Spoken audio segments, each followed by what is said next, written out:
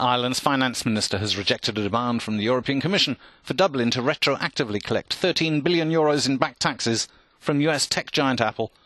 The European Commission ruled last year that Apple paid so little tax on its Irish-based operations that it amounted to an illegal state subsidy. Finance Minister Pascal Donohoe said the tax rules from which Apple benefited had been available to all and were not tailored for the US technology giant, adding, "We are not the global tax collector for everybody else."